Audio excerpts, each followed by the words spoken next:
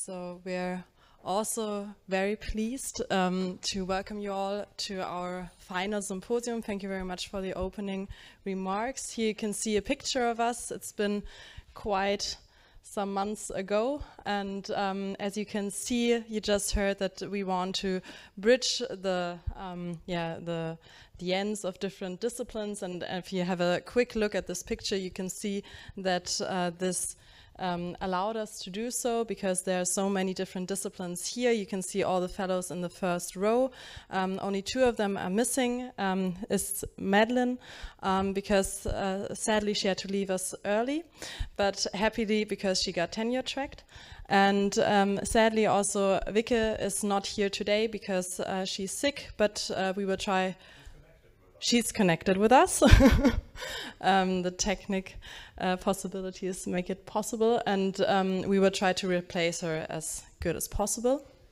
And you will see us over the next couple of hours for the lunch break for different chapters that will take place. And Héctor will tell you something about them. Hello everyone, and welcome to this symposium of the Marsilius Young Fellows. We are really glad to have you here. We are very happy to see so many faces. And okay, this event is called From End to Beginning, an Interdisciplinary Adventure. And probably you know these books from your childhoods called Choose Your Own Adventure. You know it? Books in which you can decide at the end of every chapter how it continues. And this event is something similar like that, because we want you to participate in our conversations, in the discussions, and also in several things that I am going to present very briefly. We are going to start with the chapter 1, which is called Unexpected Connections. And there we will introduce ourselves in a kind of chain of connections that we found during the year in our interdisciplinary discussions. And then we are going to go direct to lunch, because this is a symposium, and symposium means a space of drinking and eating in which we can converse and have dialogue in the Greek sense. So it could be the chapter 2, Food for Thoughts. And after that, we are going to have a panel discussion about heritage and the transmission, intergenerational transmission of different kinds of heritage, cultural heritage, and also emotional and medical aspects of that. And following this chapter 3, this panel discussion, we have a very interesting exposition or exhibition of several things, a kind of miscellanea of our interest. And we also prepare in this framework a kind of exhibition with data art. We planned and we conducted a call, and we will exhibit the selected posters that we got. And you have to participate also here, because you can vote. You should vote your favorite poster according to 3 categories. There are explanations, and we will explain that later. But please remember the voting cards are outside. You can have it in order to vote. And after that, we will have the chapter 5, which is another panel discussion, but now about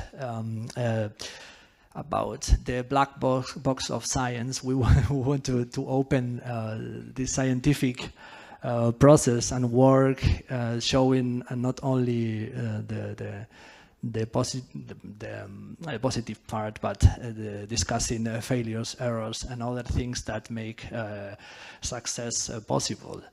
So, and at the end, in chapter 6, we will discuss some final remarks about the event. So this is an adventure in 2 ways. The first way is it is the result of our adventure, interdisciplinary adventure during this year as Marsilius Young Fellows. And this is also an adventure that we offer to you. and we invite you to participate in it. So now we are going to go through the first chapter, which is called Unexpected Connections. And there we try to, or we want you to try to find a connection, a line, Ariadna's thread of interdisciplinarity in our research in order to navigate in the labyrinth of interdisciplinarity. In this way, we are going to try to connect our research topic in a chain of unexpected connections. So pay attention to the beginnings and ends of our brief expositions and enjoy the chapter 1.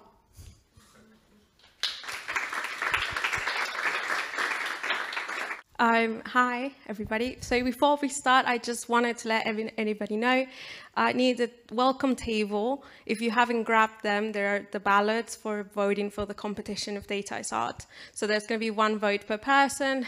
If you didn't have or you don't have it at lunch, just remember to grab 1 paper, so then when you see the exhibition, you can actually vote.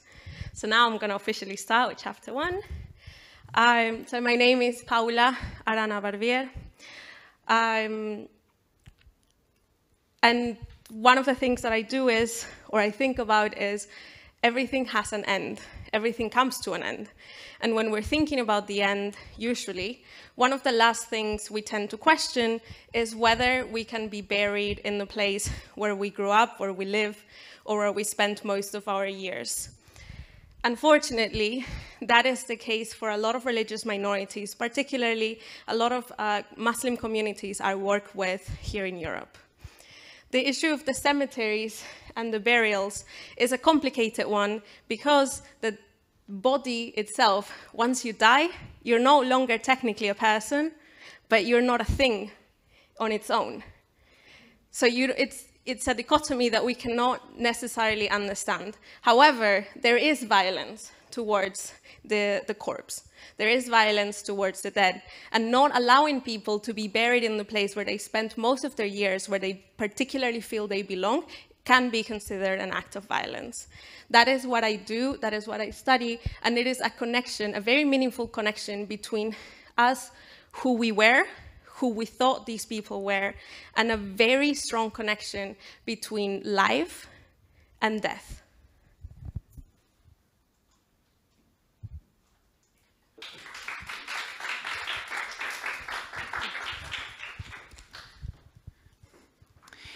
Even after death, people have an influence to the bereaved.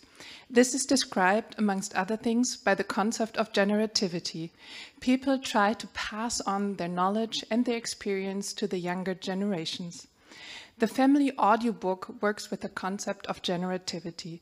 Terminally ill parents can professionally record biographical audiobooks to their children.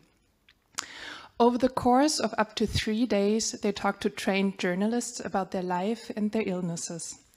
They report a great sense of relief to have created something lasting for their children. They also benefit from being able to talk to a stranger about their lives who supports them empathetically. In addition to offering medical care, palliative medicine is increasingly focusing on psychological and spiritual well-being of people with terminal illnesses. Studies have shown that biography work with patients has a positive influence on their quality of life and decreases depressive symptoms. The largest patient group in palliative care is people with cancer.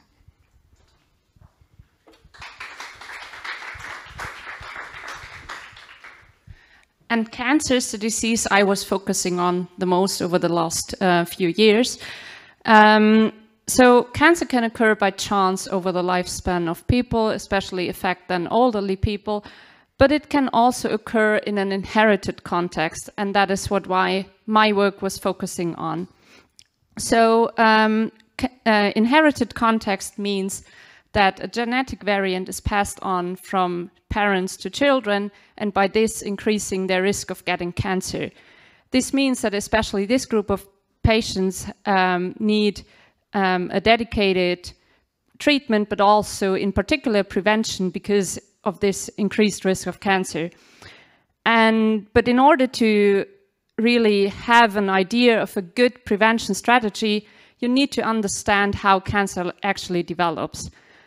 And this is similar here to this tree slice, where you have the whole tree in the end, but you actually don't know, or you can depict based on this how the cancer developed, and here how the tree has developed over the years, how different factors influence this, and so on.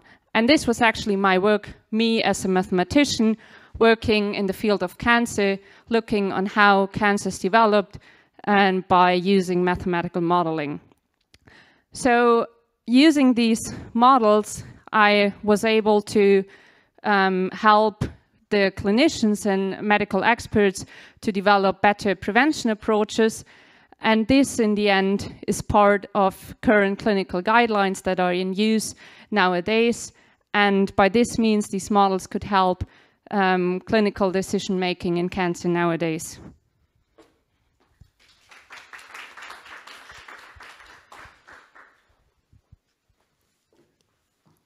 An innovative way to improve clinical decision-making is the use of artificial intelligence.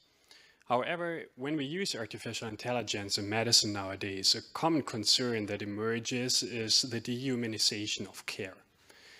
Medicine has become more patient-centered over the past years, and the use of those cold data processing machines, this AI, can seem to run contrary to the rich human interactions that are the foundation of patient-centered care. However, I argue that quite the contrary is true. AI can be combined with patient-reported outcomes, reports that come directly from our patients. Not only does this help to incorporate the voice of our patients in clinical decision-making, but it ensures that those AI outcomes are tailored and focused on our patient needs. I'm a physician and data scientist working here in Heidelberg, and I'm working at the intersection of traditional clinical outcomes, patient-reported outcomes, and artificial intelligence. And I hope that my research over the next years, especially in the field of breast cancer, contributes to truly individualized, patient-centered, shared decision-making that empowers the use of AI in medicine. It's a bold vision, given that we currently do not fully understand our own human decision-making process fully.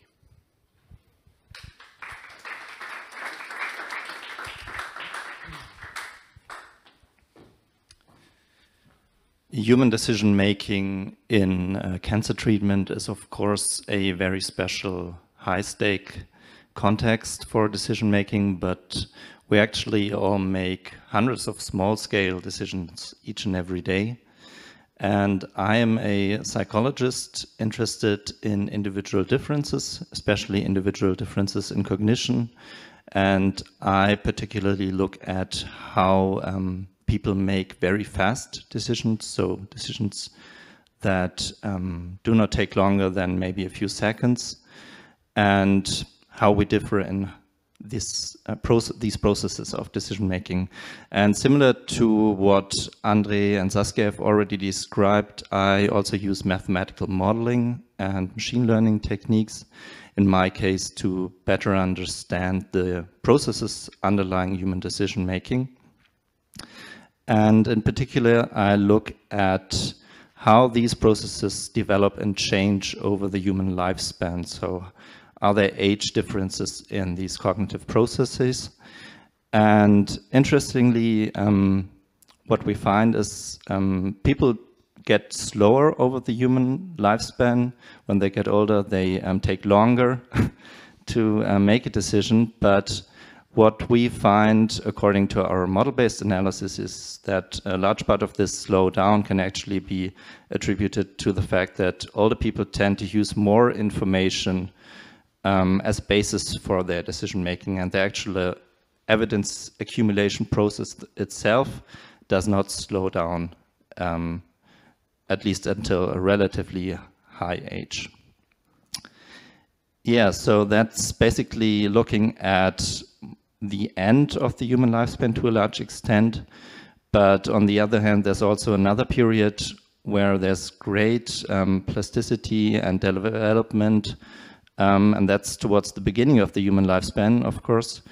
And it's not just in the cognitive domain, but there's development all over the place in childhood. So it's perhaps not a surprise that there's also rather detrimental consequences to childhood trauma in this particular.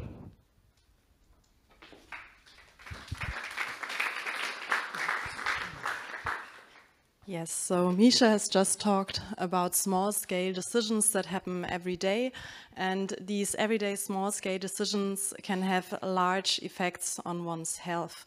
Particularly parents' everyday decisions on how to raise their children may have enduring effects on their children's health. And I'm a psychotherapist working in the field of childhood trauma. So these enduring effects of, for example, emotional, physical, and sexual abuse, as well as emotional and physical neglect. So childhood trauma has been deemed one of the most important risk factors for mental and somatic health. But not everyone who has survived abuse and neglect early in their life, so in the beginning of their life, will suffer from a somatic and or mental disorder later in life. So what's really interesting is to get a better understanding of the mechanisms underlying the association between childhood trauma exposure and later disorders, mental disorders, somatic disorders. And this is what I'm interested in my research, and I'm using functional magnetic resonance imaging, for example, to get a better understanding of that. So my research focus is on childhood trauma, on trauma by the hands of a caregiver, but obviously you can experience trauma in a lot of other contexts, for example, in the context of wars.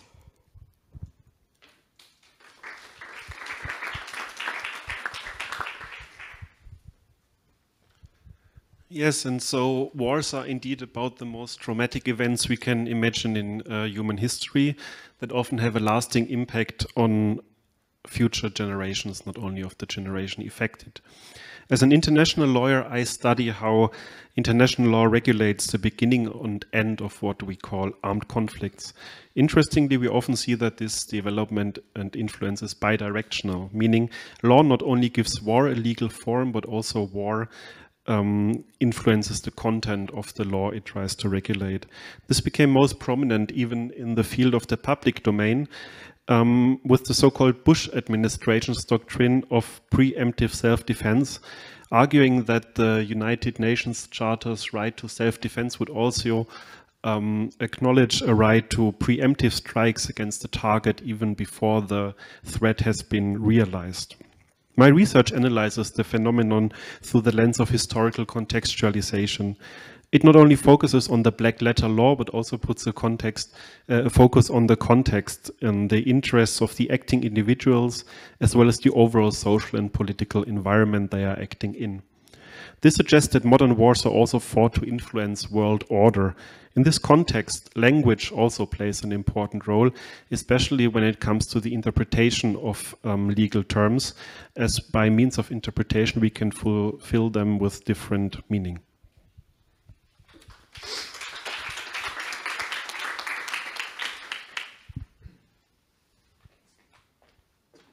So, as a sociolinguist, I am interested in language and migration. And migration is one of the most common consequences of war.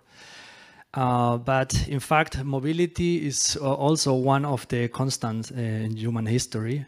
And it causes go beyond conflict, of course. Individuals and groups of people move with their languages and coming into contact with other languages along the way. Beyond their linguistic communities, beyond their national borders, many languages are abandoned, lost between generations, while many others are maintained and other languages transformed and born. The interplay between intergenerational transmission of mother tongues and the acquisition of new languages, together with the dialectic between identity and integration, makes following data unsurprising. 99.8% of the world's countries are multilingual, and more than half of the human population is bilingual. So multilingualism is not an exception. Probably monolingualism is a kind of exception in our actual world. And this multilingual reality prompts us to rethink where linguistic communities begin and end, especially when we consider the role of language in identities and in cultures.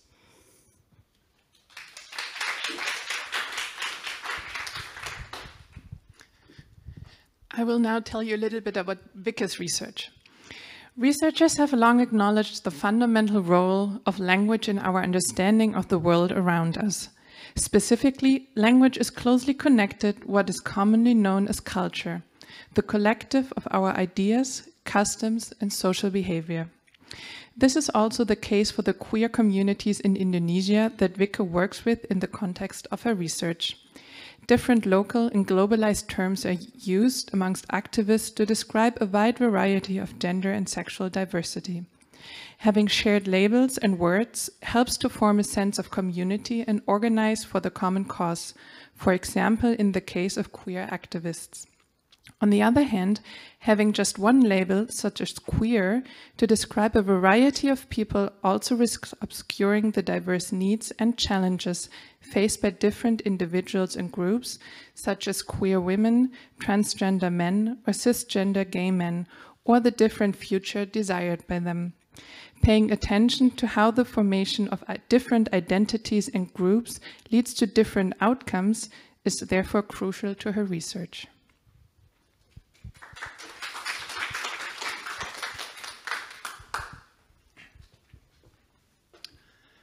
Establishing identities and forming groups is not only important for humans, like in Wikke's research, it's also important for the tiny units that make up all organisms. I'm talking about cells. It's especially important in the early development of organisms, the beginning of their lives. Embryos develop from a single cell into something with a front and a back, a head, a tail, and organs in all the right places. During the establishment of these spatial structures, cells move around. They come together and they move away again. Even though this cellular dance seems to be highly orchestrated, there is no conductor. And many of these processes are due to interactions between the cells themselves. To understand how such large collections of cells move about and how they signal to each other, I use mathematical models, which are especially suitable to describe how patterns form in space. I'm fascinated by how these mathematical models and equations can actually help us understand the biological world. However, the real magic happens when we combine these models and these simulations with experimental data from my colleagues. Applying both the theoretical perspective with mathematics and the experimental approach really allows us to understand a single problem in a more deeper way. And we are applying this approach, this combination in particular, to unravel the rules by which these cells play and how they manage to form structures out of randomness.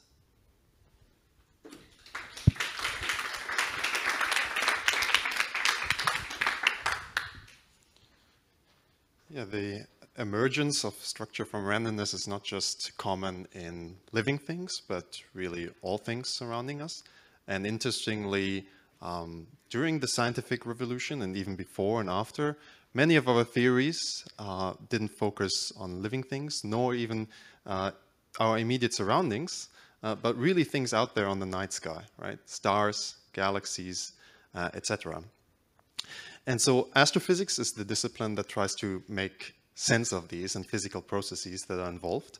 And particularly as a computational astrophysicist, I try to model these kind of natural laws. So one particular approach that we use commonly, or I use commonly, is so-called universe-in-a-box simulation. So we really try to convert most of the physical laws that we think are relevant on the larger scales to machine code. We run this machine code on some of the largest supercomputers that we have, and then we can study the outcomes that form galaxies and structures from the initial tiny density fluctuations in the universe. And ultimately, right? With this, we can then compare these outcomes, these simulations of galaxies, to observations of all what we see on the night sky, and ultimately understand how things evolved from the beginning of the universe nearly 14 billion years ago.